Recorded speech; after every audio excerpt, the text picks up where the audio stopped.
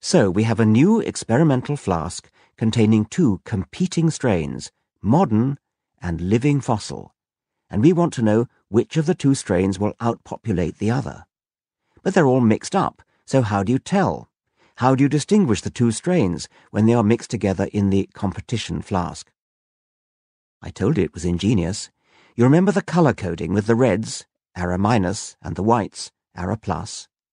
Now, if you wanted to compare the fitness of, say, tribe 5 with the ancestral population, what would you do? Let's suppose that tribe 5 was +. Well then, you'd make sure that the ancestral fossils to which you now compared tribe 5 were -. And if tribe 6 happens to be -, the fossils that you choose to unfreeze and mix them with would all be +. The ++ and -- genes themselves, as the Lenski team already knew from previous work, have no effect on fitness. So they could use the colour markers to assay the competitive abilities of each of the evolving tribes using fossilized ancestors as the competitive standard in every case. All they had to do was simply plate out samples from the mixed flasks and see how many of the bacteria growing on the agar were white and how many red. As I say, in all 12 tribes the average fitness increased as the thousands of generations went by. All 12 lines got better at surviving in these glucose-limited conditions. The fitness increase could be attributed to several changes. Populations grew faster in successive flasks, and the average body size of the bacteria grew in all 12 lines. 14. The single-line graph plots the average bacterial body size for one of the tribes, which was typical. The blobs represent real data points. The curve drawn is a mathematical approximation. It gives the best fit to the observed data for this particular kind of curve, which is called a hyperbola. It is always possible that a more complicated mathematical function than a hyperbola would give an even closer fit to the data. But this hyperbola is pretty good, so it seems hardly worth bothering to try.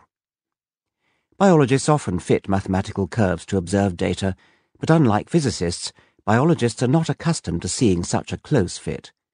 Usually our data are too messy. In biology, as opposed to physical sciences, we only expect to get smooth curves when we have a very large quantity of data gathered under scrupulously controlled conditions. Lenski's research is a class act. You can see that most of the increase in body size occurred in the first 2,000 or so generations. The next interesting question is this. Given that all 12 tribes increased in body size over evolutionary time, did they all increase in the same way by the same genetic route? No, they didn't, and that's the second interesting result. As we've said, the single-line graph is for one of the 12 tribes. Now look at the equivalent hyperbolic best fits for all 12, the multiple-line graph. Look how spread out they are. They all seem to be approaching a plateau, but the highest of the 12 plateaus is almost twice as high as the lowest, and the curves have different shapes. The curve that reaches the highest value at generation 10,000 starts by growing more slowly than some of the others, and then overtakes them before generation 7,000. Don't confuse these plateaus, by the way, with the daily plateaus of population size within each flask. We are now looking at curves in evolutionary time measured in flask generations, not individual bacterial time measured in hours within one flask. What this evolutionary change suggests is that becoming larger is, for some reason, a good idea when you are struggling to survive in this alternating glucose-rich, glucose-poor environment. I won't speculate on why increasing body size might be an advantage. There are many possibilities, but it looks as though it must have been so because all 12 tribes did it.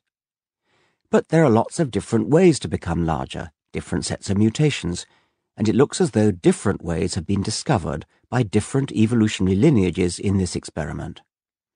That's pretty interesting. But perhaps even more interesting is that sometimes a pair of tribes seem to have independently discovered the same way of getting bigger. Lenski and a different set of colleagues investigated this phenomenon by taking two of the tribes, called ARA +1 and ARA -1, which seemed, over 20,000 generations, to have followed the same evolutionary trajectory, and looking at their DNA. The astonishing result they found was that 59 genes had changed their level of expression in both tribes, and all 59 had changed in the same direction. Were it not for natural selection, such independent parallelism in 59 genes independently would completely beggar belief. The odds against its happening by chance are stupefyingly large. This is exactly the kind of thing creationists say cannot happen, because they think it is too improbable to have happened by chance. Yet it actually happened, and the explanation, of course, is that it didn't happen by chance, but because gradual, step-by-step, cumulative natural selection favoured the same, literally the same, beneficial changes in both lines independently. The smooth curve in the graph of increasing cell size as the generations go by gives support to the idea that the improvement is gradual. But perhaps it is too gradual. Wouldn't you expect to see actual steps as the population waits for the next improving mutation to turn up? Not necessarily. It depends on factors such as the number of mutations involved, the magnitude of each mutation's effect, and the variation in cell size that is caused by influences other than genes, and how often the bacteria were sampled. And interestingly, if we look at the graph of the increase in fitness as opposed to cell size, we do see what could at least be interpreted as a more overtly stepped picture. 15. You remember, when I introduced the hyperbola, I said it might be possible to find a more complicated mathematical function that would fit the data better. Mathematicians call it a model. You could fit a hyperbolic model to these points, as in the previous graph, but you get an even better fit with a step model. It's not such a close fit as the cell size graphs fit to a hyperbola. In neither case can it be proved that the data exactly fit the model, nor can that ever be done. But the data are at least compatible with the idea that the evolutionary change that we observe represents the stepwise accumulation of mutations.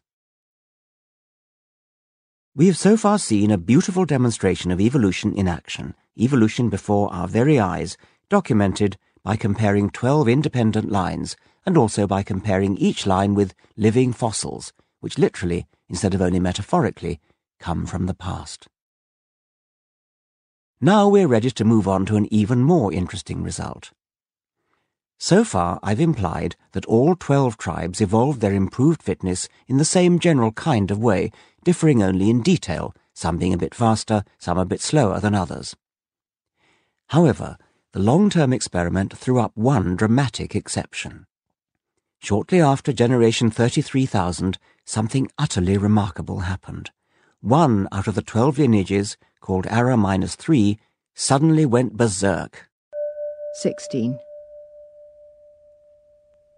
OD, which stands for optical density or cloudiness, is a measure of population size in the flask. The liquid becomes cloudy because of the sheer numbers of bacteria. The thickness of the cloud can be measured as a number, and that number is our index of population density. Up to about generation 33,000, the average population density of tribe ARA -3 was coasting along at an OD of about 0.04, which was not very different from all the other tribes.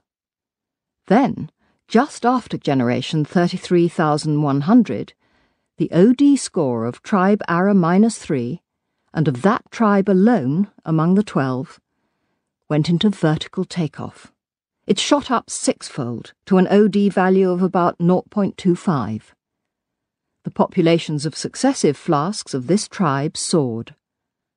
After only a few days, the typical plateau at which flasks of this tribe stabilized had an OD number about 6 times greater than it had been and than the other tribes were still showing. This higher plateau was then reached in all subsequent generations in this tribe, but no other. It was as though a large dose of extra glucose had been injected into every flask of tribe ARA -3, but given to no other tribe. But that didn't happen. the same glucose ration was scrupulously administered to all the flasks equally. What was going on?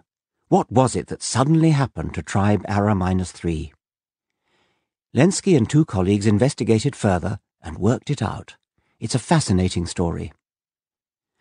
You remember I said that glucose was the limiting resource, and any mutant that discovered how to deal more efficiently with glucose would have an advantage. That, indeed, is what happened in the evolution of all 12 tribes. But I also told you that glucose was not the only nutrient in the broth. Another one was citrate, related to the substance that makes lemons sour. The broth contained plenty of citrate, but E. coli normally can't use it, at least not where there is oxygen in the water, as there was in Lenski's flasks. But if only a mutant could discover how to deal with citrate, a bonanza would open up for it. This is exactly what happened with ARA-3. This tribe, and this tribe alone, suddenly acquired the ability to eat citrate as well as glucose, rather than only glucose. The amount of available food in each successive flask in the lineage therefore shot up, and so did the plateau at which the population in each successive flask daily stabilized. Having discovered what was special about the ARA-3 tribe, Lenski and his colleagues went on to ask an even more interesting question. Was this sudden improvement in ability to draw nourishment all due to a single dramatic mutation, one so rare that only one of the 12 lineages was fortunate enough to undergo it? Was it, in other words, just another run-of-the-mill mutational step, like those in all the tribes? This seemed to Lenski unlikely, for an interesting reason. Knowing the average mutation rate of each gene in the genome of these bacteria, he calculated that 30,000 generations was long enough for every gene to have mutated at least once in each of the 12 lines. So it seemed unlikely that it was the rarity of the mutation that singled ARA-3 out. It should have been discovered by several other tribes. There was another theoretical possibility, and an extremely tantalizing one.